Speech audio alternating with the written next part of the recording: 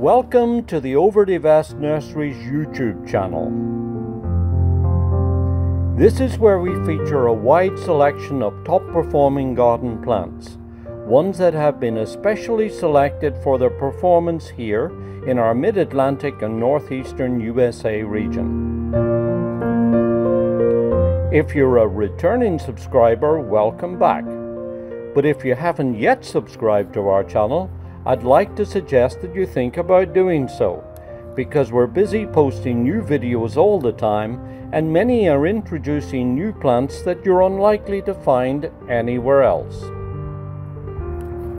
And if you come across any of our videos that appeal to you, it would be really great if you could kindly click the like icon, because that will help other people find the information too. Well, hello and welcome to Overdivest Nurseries. It's a beautiful day in the middle of midsummer. It's also a very hot day. Temperature needle is well into the 90s. But you know what? I wanted to take you here into our trials and testing area here on the nursery and let you see how effective white flowers are in the garden. Now, I probably don't need to tell you that these beautiful plants right here are panicle hydrangeas, Hydrangea paniculata, in many different types, sizes, and also flowering habits. Terrific, hardy, easy to grow plants.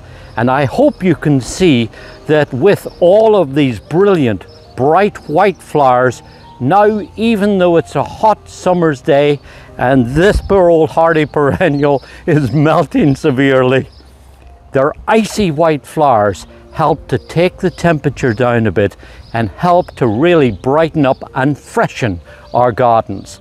That's the importance of white in the garden. Something that those of us that have traveled to various gardens elsewhere in the world will have witnessed. Certainly if you've been to the very famous Sissinghurst Gardens created by Vita Sackville-West, you'll have seen there the very famous white garden where all the plants in there are either white or silver. Now, white is the color of purity and innocence. So along with that cooling freshness, it also brings simplicity and a sense of space as well. So if you've got a garden somewhere that's small, perhaps a courtyard or a patio or a small corner somewhere, and you feel like it's kind of just constricted a little bit, try planting out some white flowered plants, because when you plant them, particularly in drifts, you'll find that they help to kind of open up the landscape and give a definite feeling of space. For me, one of the most valuable things about using white in the garden is that it's a wonderful color, particularly going into the later hours of the day. You see, the color white helps to reflect the ambient light. So as you're getting into the evening and even into the darkness hours, you can walk out into your garden and be able to enjoy a very special atmosphere, almost serene. And in today's world, where there's pressure on us all the time, you know, alarm clocks, appointments, deadlines, not to 60 in so many seconds in our cars, drive-in areas of fast food that will get us in and out in so many seconds, just a lot of pressure that builds up during the day, the hustle and bustle of modern day living, and our bodies really weren't designed and built for that. So we need time to relax. And I know I'm very biased, but as far as I'm concerned, there's no place like being out in your own garden, in your own little bit of paradise, no matter how small it is. And particularly if you're out there with the environment and birds are chirping in the trees and you're surrounded by beautiful plants, you can release that pressure valve, just let the pressure go by, and all the car honking, the horns on cars that were honking and people that were putting pressure on you during the day, that all just washes away and you can kick back and relax and enjoy your garden. And white is a fantastic color for that. Now, I'm obviously very fond of the freshness of white too, and the simplicity and sophistication of using white in the garden. And while we're here with all of these gorgeous panicle hydrangeas, there's other white and silvery colored plants that you can use as well. And an example of that is this wonderful silvery leafed shrub here. It is in fact a willow. This is Salix Iceberg Alley, and I just love the way that this silvery foliage reflects in the sunlight to give a very nice silvery textural effect. There are 3 plants planted here. They're spreading out to make very nice ground cover. At the moment they're about 18 inches or so high, but if you wanted to keep these extra short and compact, you can go through and just shear them back, and the more you shear it back, the more they're going to grow out, and the tighter and denser and more compact these plants are. Now eventually they're supposed to get up to about 5 foot high or so, but you can see how this really makes a beautiful contrasting textural effect that really shows off all the surrounding plants around it. And because it's a willow, it's really tough and easy to grow too. And that's something that wasn't lost on Vita Sackville West when she was designing her famous white garden at Sissinghurst. She knew that she could start off the gardening year with early flowering perennials, things like hellebores. Work in some early flowering bulbs like narcissus and tulips, and then as she got into summertime, then plant things like peonies and some gorgeous white flowering roses. Take that right through the summertime with her famous weeping silver pear, and then as she gets into autumn, work in some autumn late summer flowering anemones and asters and so on. Plants that take you right through the whole of the gardening year. Now today, Sissinghurst is probably one of the most visited properties in the whole of the National Trust network. A beautiful garden, and certainly well worth visiting if you're ever that way. But you know what? You can do something along those lines as well. Perhaps not on the grand scale of Sissinghurst, but you can certainly plant some of these gorgeous flowering panicle hydrangeas. But I want to show you some other things that you might want to think about growing here in this region too. And it's just not willows that are tough and hardy and easy to grow. Things like the Russian sage here, Pervoskia, is a terrific plant too.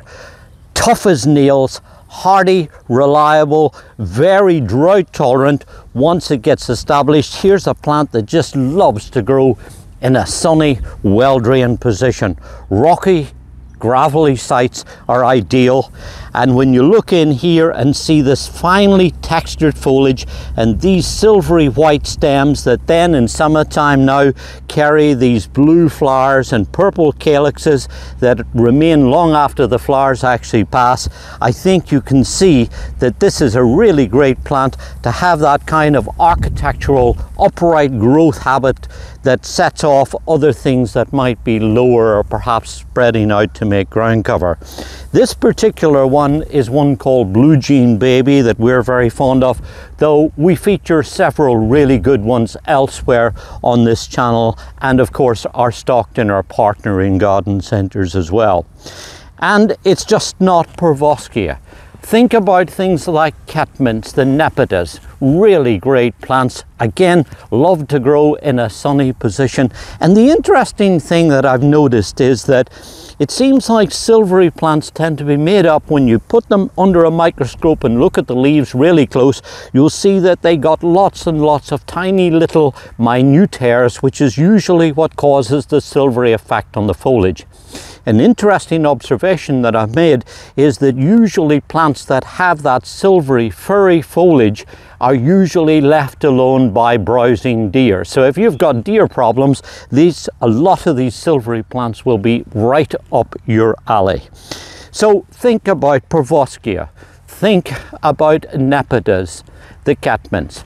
Also, what about some lavenders? They have that lovely, tight, compact, silvery mounds of foliage too, and blue and purple flowers. Artemisias is another favorite of ours. I love this kind of soft, silky effect that you get from the foliage on those. And Powys Castle is a particular favorite of mine. Lots and lots of really great plants, including now when I think about it, lamb's ears too, stachys. It spreads out over the ground and makes that really beautiful silvery ground cover. Lots of really good silvery plants that I hope you'll be able to use in and around your garden. And on some of the shadier, damper sites, some of the variegated hostas would be really terrific too. And then if you're looking for other possibilities on the woody side of things, let me remind you of the spectacular show that some of the Deutzias put on in early summer. Deutzia Nico is absolutely fantastic in my garden. I love the way it has those long spraying arches covered, clothed with lots of pristine, beautiful white flowers. And then of course you can't forget about putting in some rhododendrons and azaleas. Those sparkling white flowers bring our gardens alive in the earlier part of the year too. And they have the added bonus, of course, of being evergreen. Then I'm very fond of the double file viburnums. Viburnum Summer Snowflake is an excellent selection that we found does particularly well right here in this region and puts on a really terrific show. And let me remind you also of the white flowered Rose of Sharon, Hibiscus White Chiffon from Proven Winners. This is a really excellent variety and will flower reliably right through the heat of the summer. In fact, it really likes it to be on the hotter, drier shade. Remarkably drought tolerant, and it has those beautiful white, pure white flowers that put on a great show for a surprisingly long time. Now, besides planting bulbs and annuals, there are of course lots of different perennials that will bring wonderful, pristine, white and cooling effect to your landscape. I like to use things like the white flowering bleeding heart, Dicentra spectabilis alba. This is just a magical plant, so easy to grow, and it will last for several generations. Once you get it in the ground, it will require hardly any maintenance. Might disappear a little bit during the summertime with summer dormancy, but that's about it. But when those white flowers come out with that delicate soft green foliage, it's a magical sight. Then I like to follow on with some of the white flowering peonies. Wonderful to have the freshness of those big white flowers sticking up out of the landscape. Makes a beautiful show. And of course there's lots and lots of really beautiful white roses. And then follow on perhaps with some white flowering phlox. These are just absolutely gorgeous, stand up and give a brilliant display and don't take up a whole lot of space. And if you're looking to try and get something into a more shady spot, then what about using some astilbes? They are wonderful kind of light, airy plants, super for putting into a semi-shaded, moister area where there's plenty of available moisture in the soil. And there's an added bonus too, and that is that the deer normally leave those alone. I'm a big fan of coneflowers, and white flowering coneflowers are really just wonderful for giving the effect right through the whole of the summertime. And here in the shipping yard, where we're marshalling all the plants before they go out to the various garden centres, there's a couple of really nice favourites here. So I love the way that the white flowers show up so beautifully against the dark green foliage. And this outstanding variety here that's called Sunseeker's White Perfection is absolutely amazing, with its little colorette, I suppose you would call it, of multiple petals, all showing off a lovely white upright stem on thick stocky plants. This is Kismet White, which is a really very good variety too. These are young plants that still have a little bit of growing, so the flowers will be bigger when you have them in your garden. And of course this is the old-time favorite Leucanthemum Becky. Tough and hardy and really reliable and very easy to grow. This is an absolute must if you're looking for white flowers in your garden. And if you have an arbor or a fence or a trellis somewhere, then you simply have to consider planting some of the white clematis. Those climbing queen of the vines, as they describe them, are really wonderful for running up.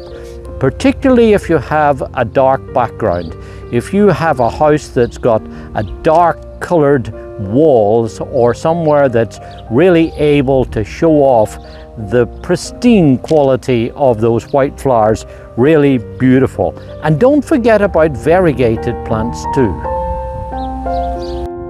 Because plants like this Cornus ivory halo, a variegated dogwood, will have foliage on it right through the whole of the growing season, and as you see, put on a really impressive display.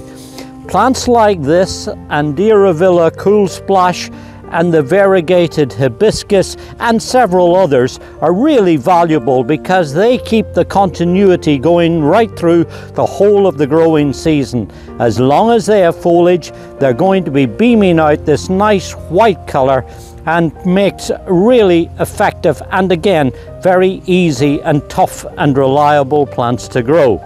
And then don't forget about variegated grasses too, because the variegated foliage on vigorous growing plants like this Carrick's Feather Falls makes a beautiful item for spreading out and covering the ground.